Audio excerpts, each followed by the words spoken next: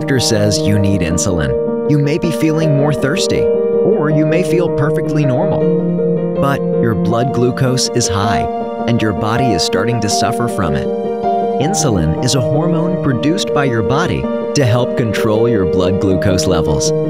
When you have diabetes, your body is not producing enough insulin, and your blood glucose levels will go up. You can help by giving yourself insulin injections. Insulin will help you get energy from your food, bring down your blood glucose, and prevent diabetes from damaging your organs. Remember these important steps.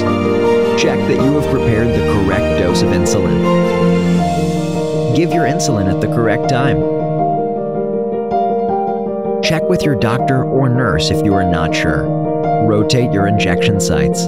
Injecting into the same favorite spot will cause hard lumps, and your insulin will not work well. Check your blood glucose often, and let your diabetes nurse know, because you may need to increase or decrease your insulin dose. We want you to inject the correct dose. Last but not least, don't forget to exercise regularly and have a regular, balanced diet.